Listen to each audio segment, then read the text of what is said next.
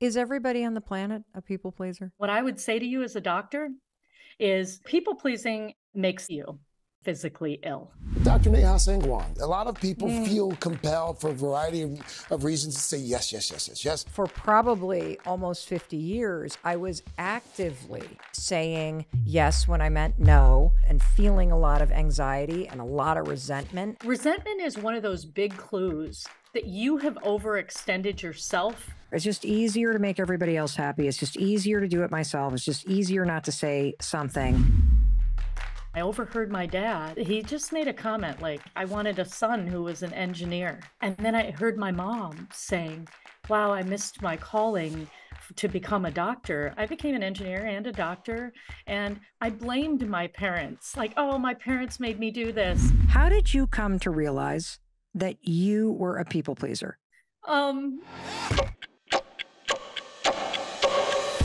Hey, it's your friend Mel, and welcome to the Mel Robbins podcast. So a couple weeks ago, I was invited to go down to the Today Show, and I love being on the Today Show because, first of all, I love Hoda and Jenna. Secondly, I just love going on the Today Show because it's always super fun, and it's a really fun morning, and it's everything that you would imagine it would be. And when you're backstage at the Today Show, you are in these hallways where tons of people are coming and going, whether it's the folks that are working on the show or it's the people that are appearing on the show. And so you just never know who you're going to bump into. And so I'm standing back there, and the first person that walks by is Charlotte Tilbury, who is this very famous makeup entrepreneur and artist, and this fabulous woman who always talks like this, darling. And I am a huge fan of Charlotte Tilbury. And so she stops and I'm like, and she's like, and then I go, oh my God, my daughters love you and I love you. And she's like, I love you. And so we have this hug and it was so fun. And then she leaves. And so I'm like, oh my God, that was Charlotte Tilbury. All of a sudden around the corner comes this another extraordinary woman. And she is so striking.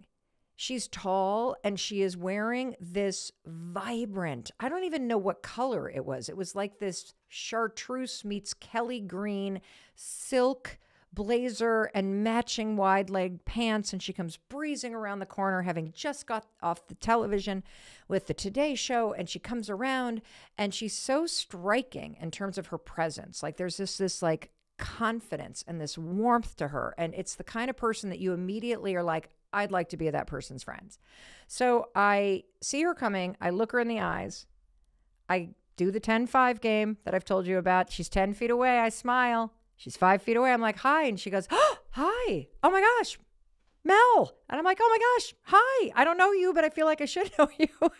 And she walks up and says, can I hug you? And I'm like, of course. Nothing is better than a hug. And so we hug and she introduces herself and her name is Dr. Neha Sangwan. And we start chatting and I'm like, what did you just talk about? And she was talking about people pleasing on the Today Show and how your inability to say no is making you ill. And I stopped in my tracks and I was like, wait, what? And she goes on to explain that she is a medical doctor. She practices internal medicine. She sees private clients. She is also a researcher. And she was on the Today Show to explain that your habit of people pleasing, always looking at other people, always being worried about what their reaction is going to be, couching what you're going to say, the fact that you say yes when you actually mean no.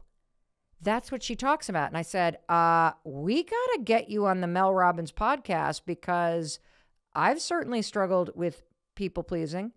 I absolutely get worried about what other people are going to think. She is here today. So get ready to get control of your life, to learn how to say no, and to get better connected with what you actually want, which is where all of this is going to begin. Please help me welcome Dr. Neha Sangwan to the Mel Robbins podcast. Oh, such an honor to be here. Well, I have so much that I want to talk to you about, and I guess we should just jump right in. One of the things that caught my attention is that you describe this thing that we all do where we become a yes person. What does that mean? It is when we almost lose an anchor inside of ourselves and we become a yes to the outside world. We become driftwood in the ocean. Like we're going in whatever direction the wind is blowing us. And really it's overwhelming because we don't feel grounded. We don't feel centered. We don't know how we're making decisions. We're just going whichever way the world is going. And boy, these days, the world is going in a lot of directions. I literally, when you said you're like a driftwood in the ocean going in whatever direction, I thought about my poor husband in our marriage, that I am such an overwhelming force. And what you're talking about is that you can become a yes to outside forces and not even realize how much you're doing it. And you lose your ability to make decisions or even to know yourself. Absolutely. I mean, the goal in the end is to become a sailboat with a rudder that is influenced by the wind, but charts its own course. And so we don't ever want to go so far away from that we're like anchoring ourselves and unable to move, and we don't care which way the wind is blowing. We want to care about all of that. And we want to make sure that what we feel is that we have some input into the direction in which we're moving. I would never have labeled my husband a people pleaser. But when I think about how he kind of goes through life, or has until recently, he was very focused on making sure everybody else was okay, and he put himself last. And is that the same thing as people pleasing, or is people pleasing something else?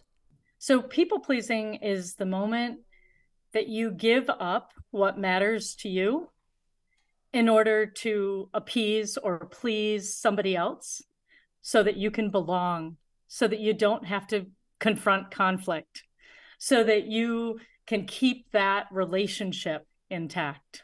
So I think all of these have spectrums, right?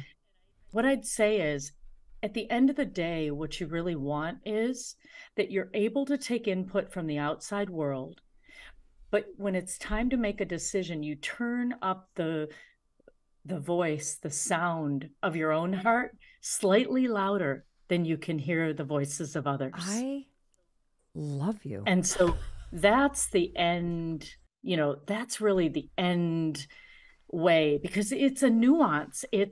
We live in a world with other people. We care about each other. It matters to us that we belong.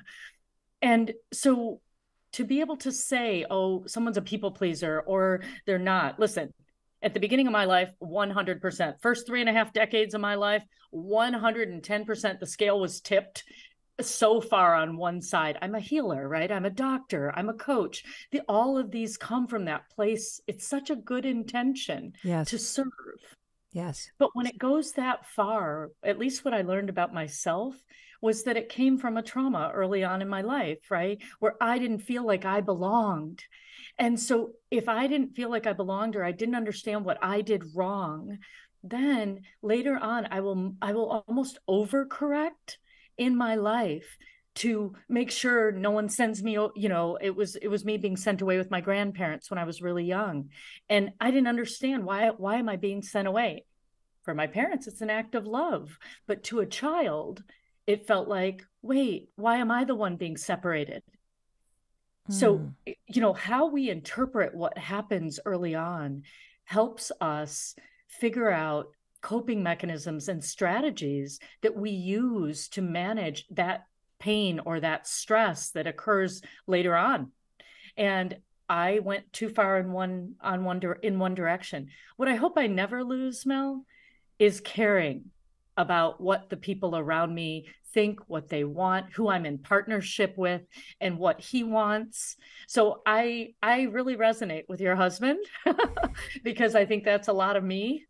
And I needed to come back more into balance to become who I truly am. And I needed to learn how to sit in the discomfort of another in order to be true to myself. There are so many things that you have already said that I don't want to go forward yet without stopping and taking some time and unpacking it.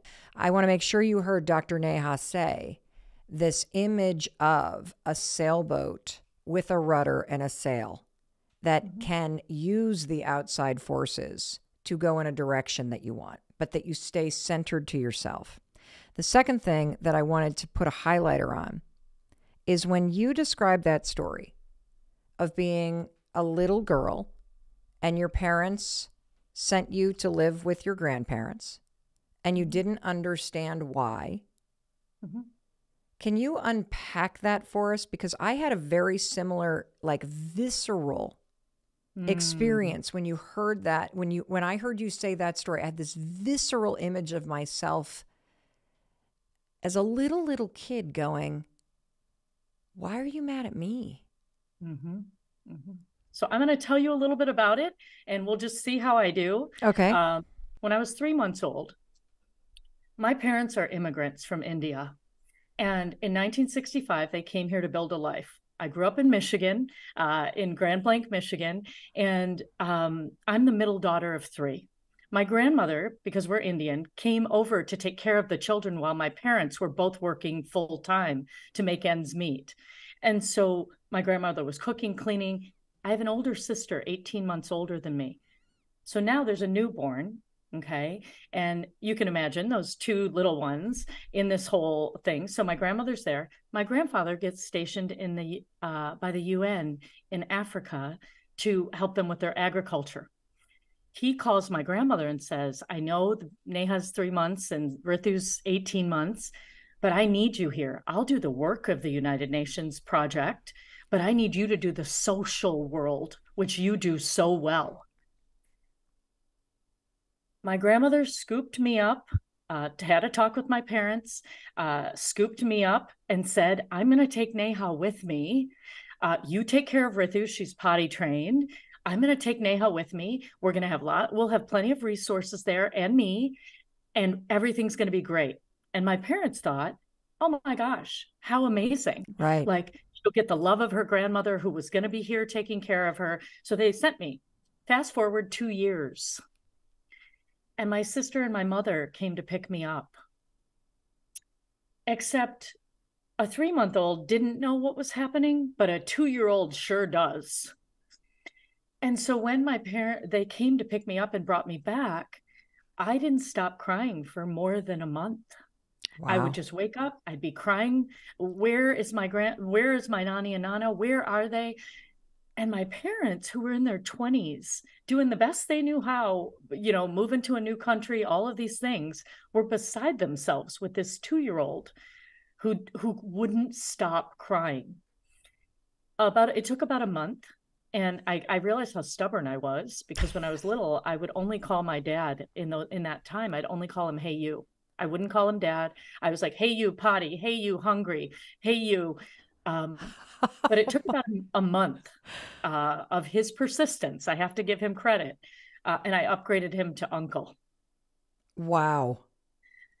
And I realized after about a month or two that no matter how much I cried, I wasn't going back. And so I better adjust to the environment I'm in. And I began to scan the environment. I mean, I knew what everybody wanted. My mom, my dad, my sister, the Indian community around me, my neighbors.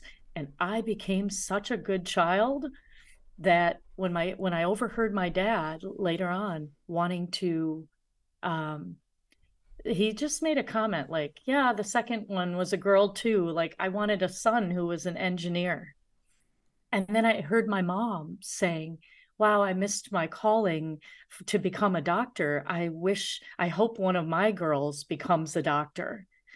Boy, Mel, my radar was so in tune to everybody else's needs. And the Indian community, in general, it's like, hey, so you're good at math and science? Are you going to be an engineer or a doctor?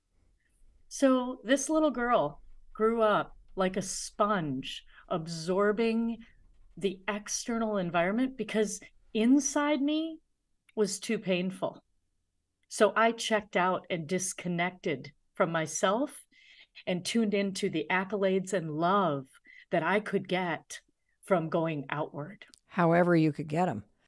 So can you describe for us just what happened to you and or what you see in your practice so that anybody listening might be able to locate them in this moment where they felt separate and people pleasing became a coping mechanism.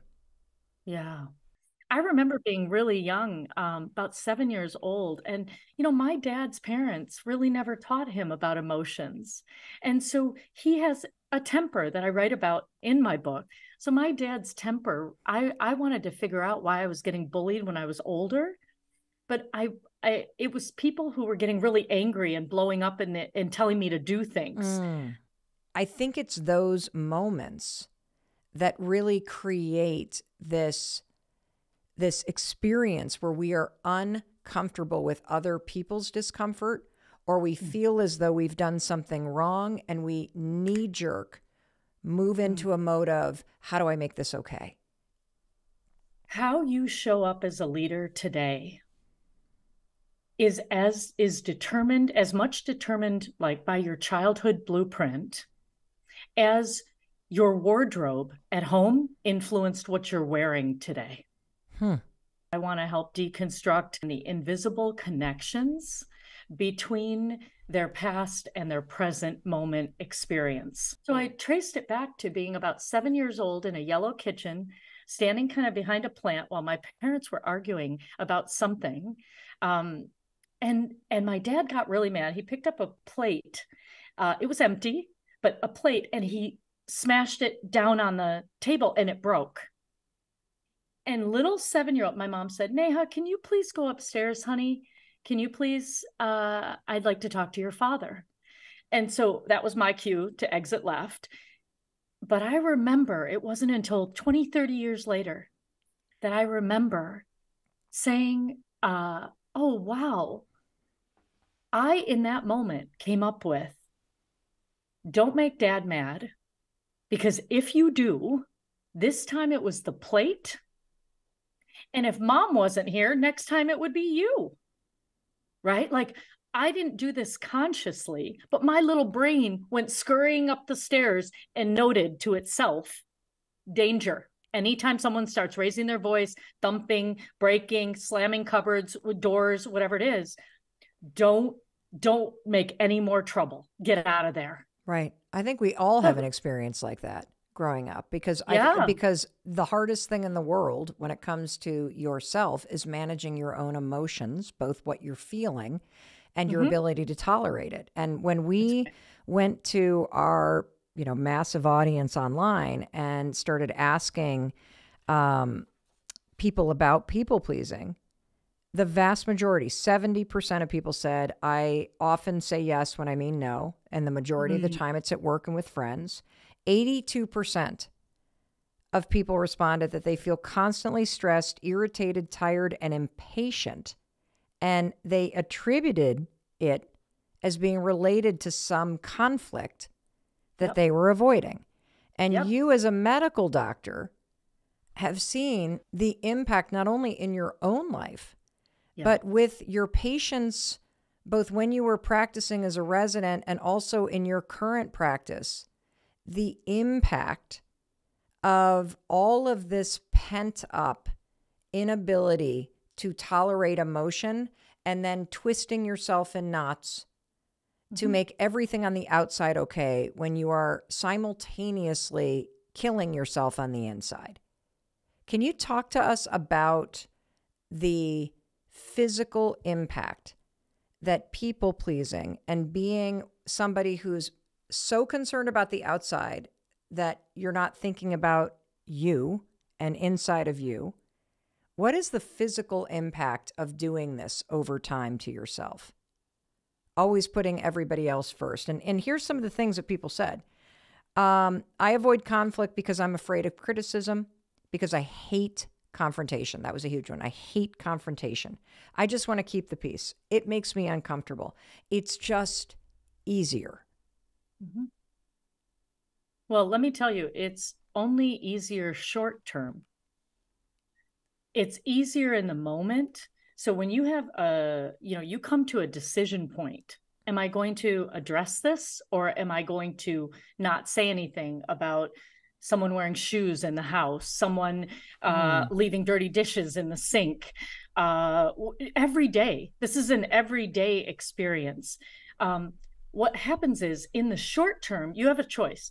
If you choose to ignore it, you take the short-term high of not having to deal with it. It's just easier to do the dishes. It's easier not to say something. It's easier to go to their house for the holidays. It's just easier to say, I'll take the pager, or I'll do the summary of the report, or I'll handle the thing, or I'll pick it up, or I'll just say yes because I don't want to deal with the drama. So in the moment, you're like, okay, I know that this is not the right decision, because I can feel my resistance to it, and I can feel my kind of like, but then I just take it on myself because I think it's easier. But you as a medical doctor, Dr. Neha, are here to say, no, something else is going on. What's going on? Well, you're taking the short-term high, and you're going to end up with the long-term yuck. Okay. You're going to end up with looking yourself in the mirror saying, does everyone think I'm a magic fairy around this house? Like nobody else does anything. So what happens is, Mel, if there's a conflict between you and I, and it's between us, and we ignore it, it grows bigger. It doesn't go away. We think we've just avoided it. It actually grows bigger, and it changes location. And so it took me a good 10 years of me wanting to be curious about why I got bullied in my life, why I felt so tearful when I would leave people. All these curiosities led me down the path of exploring my childhood, which gave me the answers of what the unhealed experiences were for me that I needed to heal in order to, in the present day, feel more connected, be able to talk about these stories without crying. Right. And sometimes I do get tearful. Okay. So there's something here, Mel, that I want to say is underpinning a lot of people pleasing. And it's that we don't really teach our children. We weren't taught. And oftentimes because our parents didn't know themselves, how to handle disappointment, how to handle discomfort, an underlying sense of unease in our bodies. And whenever we get physiologically or biologically, we feel uncomfortable, our body starts talking to us, we do anything we need to make that go away. Every single human being has that experience at some point in their childhood where you're like, scan the environment. And now, based on what's happening outside, I got to become or behave or do something in order to remain safe, or to be seen, or to get the love, or to just get them off my back. And is that the heart of people pleasing? And maybe I should ask you this: what is people pleasing? What is it? Is it a personality? Is it a coping mechanism? What is people pleasing? The way I think of people pleasing is it's a behavior that we use in order to feel safe and belong. I became an engineer and a doctor, and I blamed my parents, like, oh, my parents made me do this, until a very smart coach once said to me, really, Neha? Who applied to engineering school? Who did all the problem sets? Who took the exams? Who did the 36-hour shifts in residency? I'm pretty sure it was you. So you want to tell me what you wanted more than they wanted? Like, you're the one who did it. And in that moment, I was like, oh, I wanted to be seen. I wanted to be valued. I wanted to be loved. I wanted to be recognized in the Indian community and in the world. I wanted to be of value, and I didn't want anybody to send me away again. So it's a safety thing. It's subconscious. Of course, I didn't know it at the time. But boy, this is the value of going back and understanding the blueprint of your childhood, of understanding the decisions you made to survive and to adapt and to adjust to a world you didn't yet understand. Is everybody on the planet a people pleaser? I think what I would say is I think everybody has had the experience of giving up themselves in order to belong to another. You know, um, I'm thinking it's Gabor Mate who speaks about authenticity over attachment, that sometimes we choose attachment over authenticity, and that we give up who we really are if we know that consciously. If we know who we are, we give it up in order to keep the relationship, stay attached, be part of a group. Yep. I went to med school. Yep. So yeah, engineering and med school. Absolutely. I did it. Now I can see that I did it with those underlying subconscious intentions. I went to engineering school because I was good at math and science, and because I heard my dad say that one day in the office. I was walking by. He had no idea I heard him. And then the second piece is the Indian community and my mom revered doctors. My mom missed her calling. And I think that's a bigger piece underneath here, which is when you don't know, when you're not anchored to what you value and who you are that driftwood in the ocean.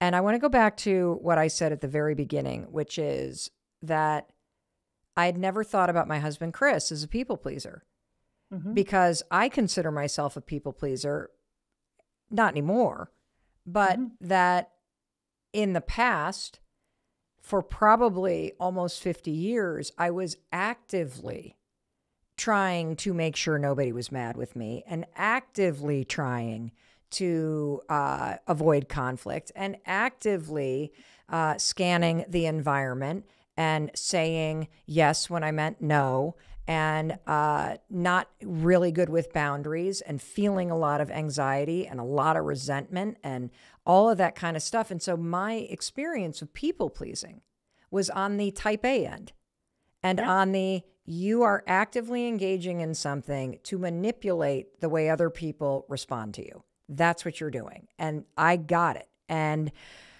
I never thought about my husband on the spectrum of people pleasing. And so I have learned about my husband that he was like so many people, and perhaps you listening, he felt like the forgotten one in the family. Nobody was there to pick him up. Everybody was too busy to come to his games. He's got story after story after story. Just a couple weeks ago, his mother was reflecting with tears in her eyes about how poor Christopher, we put him up in an unfinished attic in a crib, and that was his room because we didn't want to hear him. When you said driftwood floating in an ocean, I had this visceral experience that that's what my husband must have felt like for years.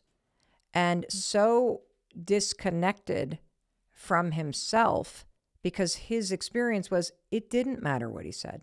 It didn't matter what he did. Nobody was coming. It didn't even matter if he was crying. Correct. Because he was up in the crib in the attic. Correct. The function of your brain is to help you seek pleasure and avoid pain. Very basically. It's like this amazing, incredible tool that helps keep us safe in the world, seek pleasure, avoid pain.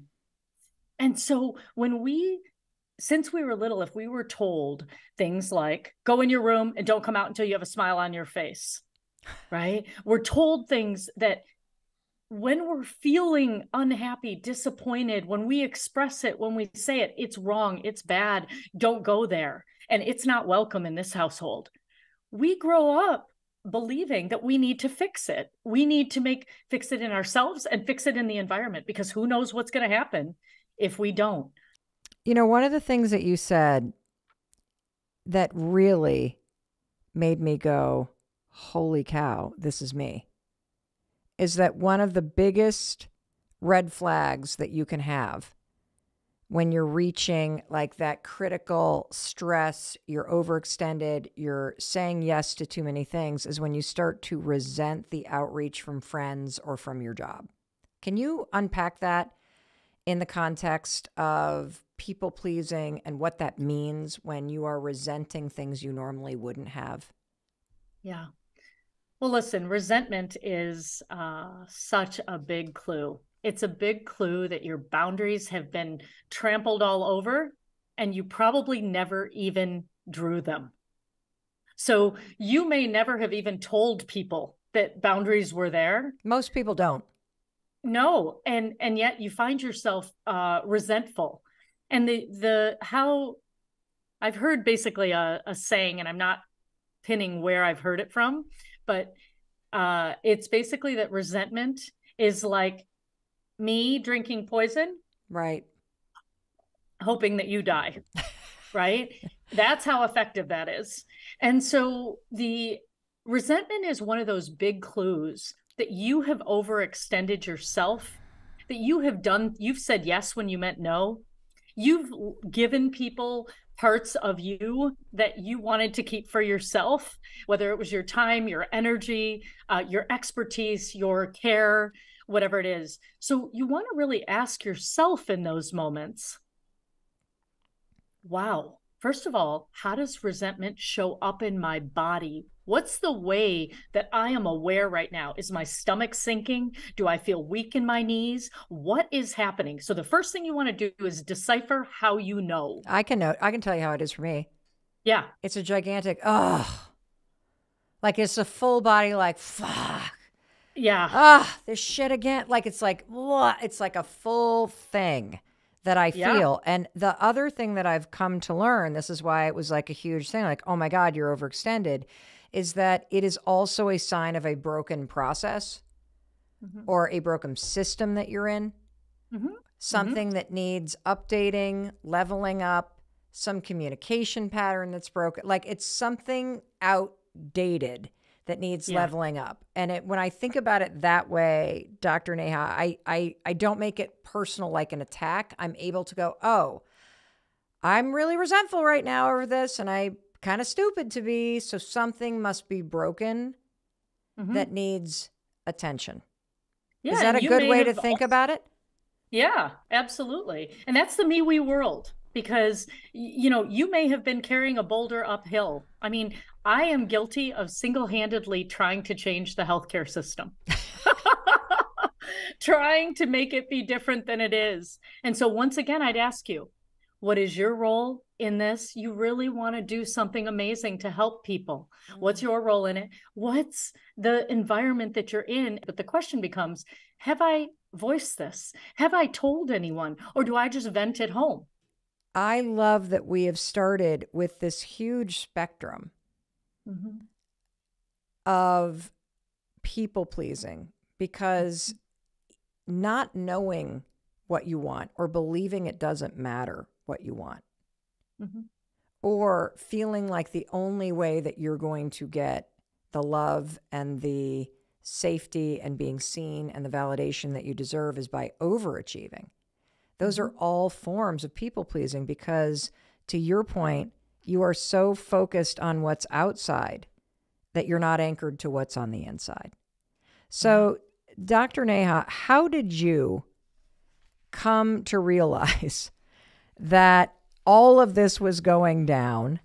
And you have a story at the age of 31 and practicing as a physician. Can you share that with us, and how you connected the dots between illness, stress, overwhelm, anxiety, depression, and people pleasing?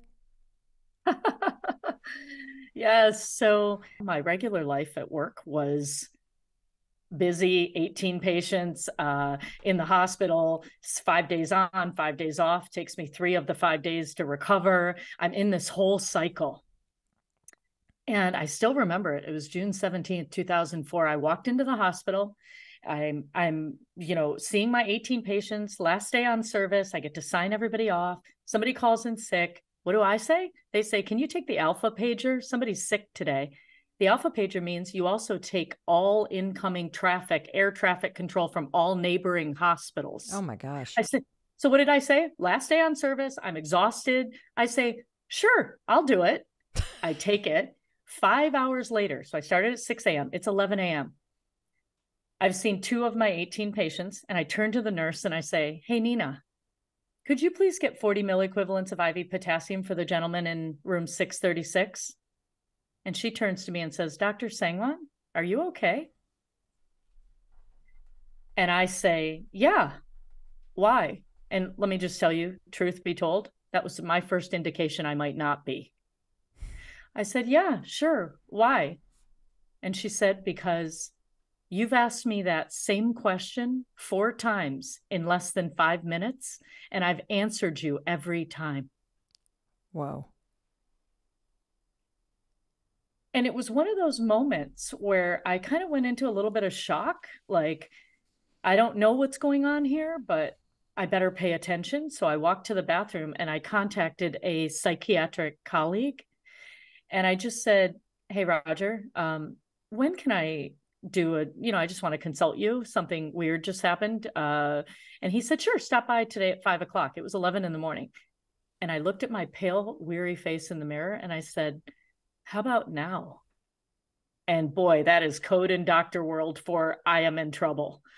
And he took me in, and 1 hour later, he diagnosed me as a severe people pleaser. He told me that single-handedly I was trying to take care of the fact that the hospital environment was understaffed to make budget, that I was in an environment of bullying in the hospital, and that I was a real people pleaser that had started to manifest here in my work, that every time someone needed something, I was the one to volunteer.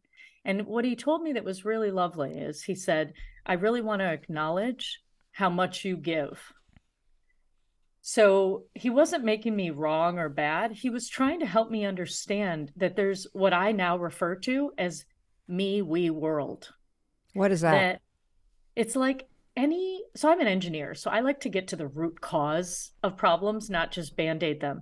And in our world, I think a lot of times people get overwhelmed because they think about me now, or they zoom way out and they think about world and I can't do anything, right? And when I think about problems and how I solve them, or how do I get to the root of them, I realize that oftentimes it has something to do with me. It has something to do with we. It has something to do with world. So the environment of the hospital in general being understaffed contributed to my needing to take the pager, needing to do more with less all the time, even if there's no resources. So what I do, even in conflict, like if I'm any conflict, you can do it anywhere in your life. If you want to think about it as, what's my part in this? What's someone else's part in this? What's the environment? What's the role of the environment and the situation that we were in? So I call it me, we world, because it reminds me that I need to expand my perspective to understand what's happening. That is incredibly helpful. I also love that another medical doctor diagnosed you with people pleasing. He did. And yeah. And I love this framework. And I also love the fact that once he connected the dots, medically speaking, between this coping mechanism of people pleasing and taking on everything around you as a way to feel loved and needed and all this stuff. And I know tons of our listeners will resonate with this, regardless of whether you work or not. That you just take it all on. You're the one in the family taking care of mom and dad. You're the one that's always doing this. You're the one that's a volunteer at the school. You're the one that's always saying yes. You're the one that's organizing everything. That this kind of stopping and going, okay, what's my part in this? What is my role to play in this? What is the role of the environment in this? Can you explain this in the context of you've got aging parents and siblings, and one person feels like it's all on them? You bet. So if I am, let's say, a child, my parents are aging, and I'm the one being like, why do I have to do everything? Well, I need to take a moment to say, when mom and dad aren't doing well, what's my first reaction? Is it, I'll pay for it, I'll be there, I'll go over? And let's say a sibling says, well, I can go over in an hour. And I say, well, that is not good enough. I need to go over this minute. Sometimes it's true that things are urgent and I need to go over this minute. But if my answer every time is, no, I need to take care of it right now because I need to be the good girl, because I need to be the good daughter, because I want to get an A, right? Whatever it is, I need to pay attention to my part in it. Now, and so if your adrenaline starts running every single time, you want to just say, oh, what's my sense of urgency here? Then why does my sister or brother always think it can be done tomorrow or next week? Pay attention to what's going on for them. Pay attention to the larger dynamics of your family. What role have you been playing for a very long time in your family? Who played what role? Right? And how does it show up with your parents? And there's a bigger, ecosystem. So it goes me, we, world. Gotcha. But the first part, which I'm really starting to get, is that when you ask yourself, what's my role in this?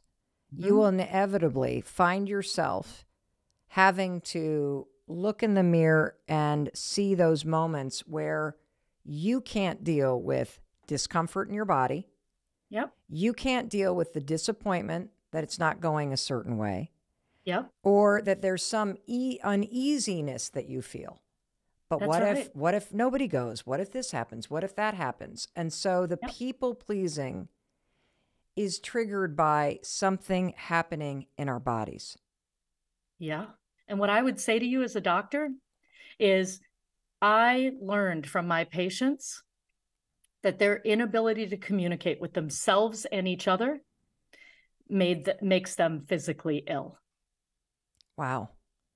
Can you talk a little more about that? Because that really, really piqued my interest. Unresolved conflict, unmet expectations, misunderstandings, broken promises, heartbreak, fractured relationships, loss, separation, unhappiness, all of this stuff, all of this discomfort that we process by saying, it's just easier not to say no.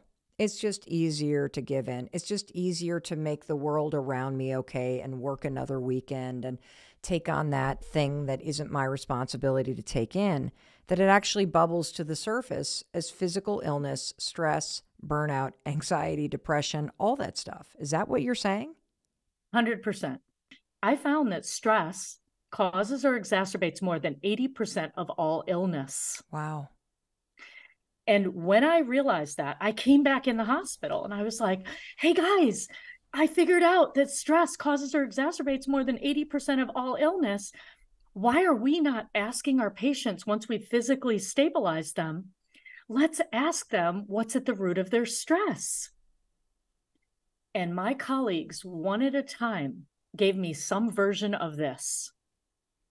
Neha, just like you wouldn't order a test or a diagnostic that you didn't know what to do with the result, nor should you ask a question that you don't know what to do with the answer. And I'm telling you, Mel, I got angry.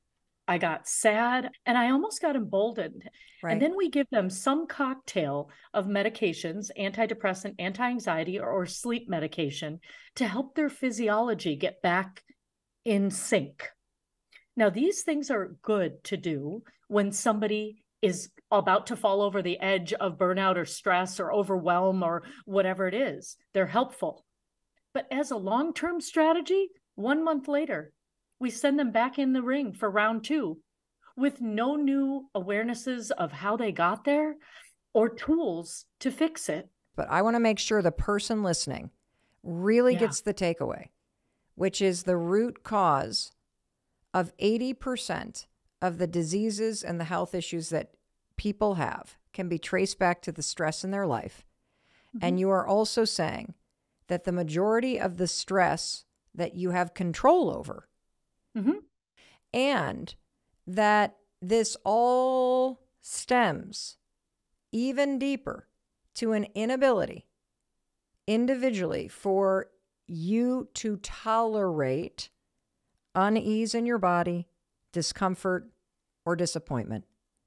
And that Yep. that is what is triggering people's inability to effectively communicate with themselves or other people. That is what turns us into people pleasers. That is what turns us into yes people. That is what is contributing to you getting sick and unhealthy and feeling anxious and stressed, and that there is a solution. So tell us these 5 questions that you ask the people that you work with, Dr. Neha.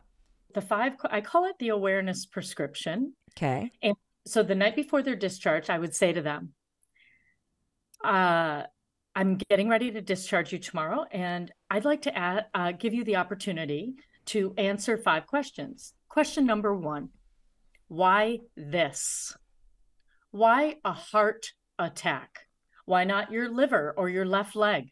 Why has this part of your body broken down? And whatever comes to you is the right answer. Okay. Question number 2, why now? Why not 3 years ago? Why not 2 weeks from now? What is the message that you needed to get in this moment that you were not getting? Question number 3, since hindsight's 2020, what clues, symptoms, patterns that didn't make sense now make perfect sense? Question number 4, what else in your life needs to be healed? Oh, that's the doozy. And question number 5, if you spoke from the heart, what would you say to me?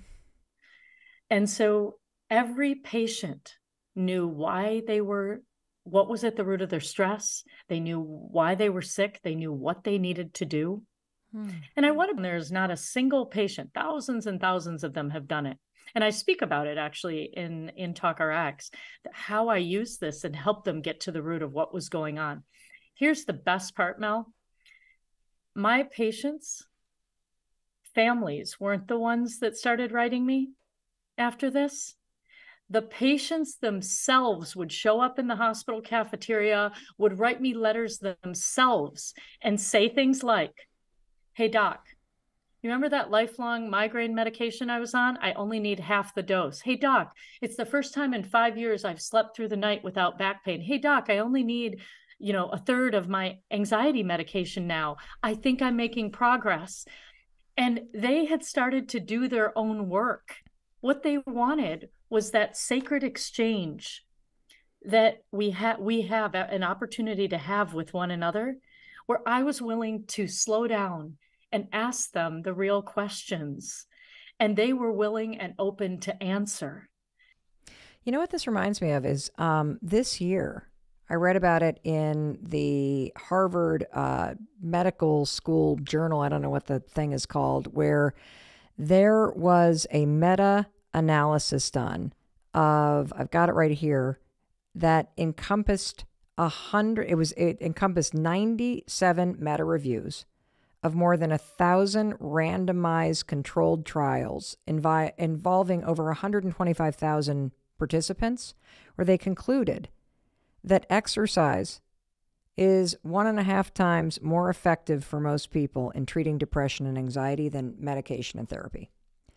And in listening to you, you not only have managed to expand this people-pleasing or kind of abandoning of self or being a yes person to include all of us on some level, you have also made a very compelling case that the root cause of the things that are causing you to feel anxious or feel overwhelmed or feel disconnected or feel burnt out or sad is your inability to effectively communicate with yourself and with somebody else. And by effectively communicating with yourself, I'm assuming what you mean is coming back into your own body and finding that anchor inside yourself, so that if you've been adrift and life just pushes you around and you go with the flow and you find yourself just trying to take care of everything, that you now have an anchor to come back to. How do we do that? Like, can you teach us? When you are somebody, and this happens for women in particular, that constantly are saying, I can do that, I can do that, I can do that, I can do that. How do you manage your own people pleasing at work? So in a work setting, know that if there's some gray zone that's happening, now it's about drawing healthy boundaries. So you're my boss. You've asked me to work the weekend or do something. So I would say to you, hey, Mel, so it sounds like you want me to work the weekend. I'm going to need to figure out if I can get childcare and see if this can work for me. Is this something that might be ongoing that we need to talk about and arrange so that, we need to have a discussion on this? I wasn't aware of this as part of what we were going to be doing.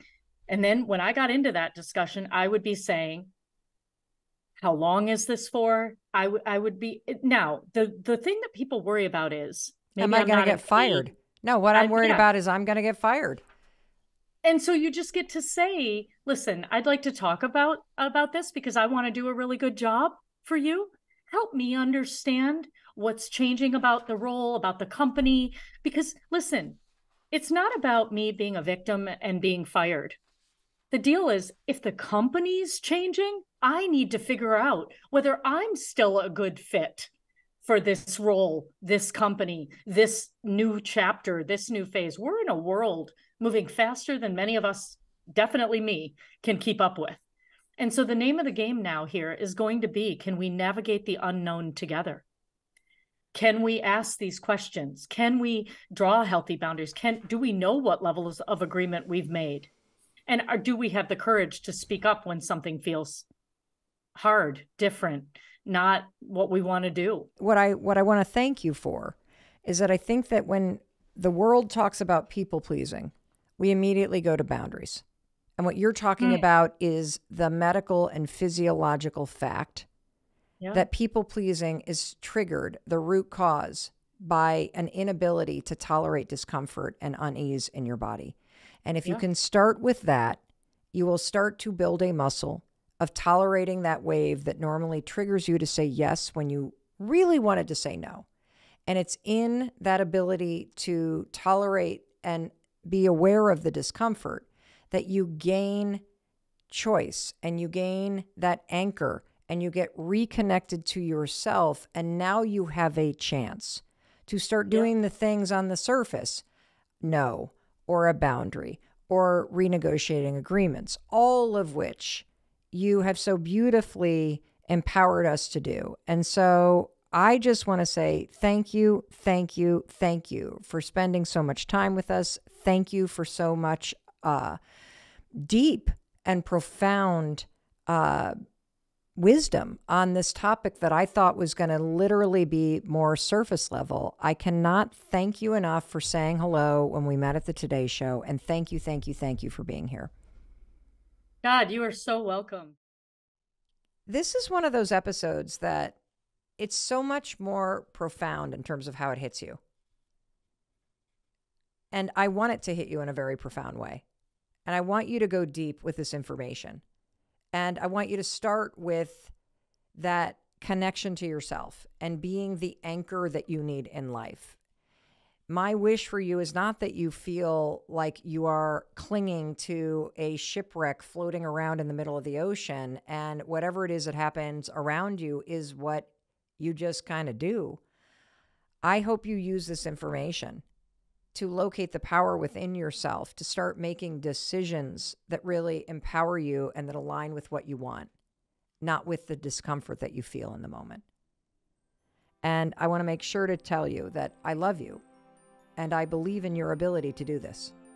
And when you start to make better decisions, you will create a better life. Alrighty, I'll talk to you in a few days. Thanks for watching here on YouTube. And if you loved this episode of the Mel Robbins Podcast, you're going to want to watch this one next. It's awesome.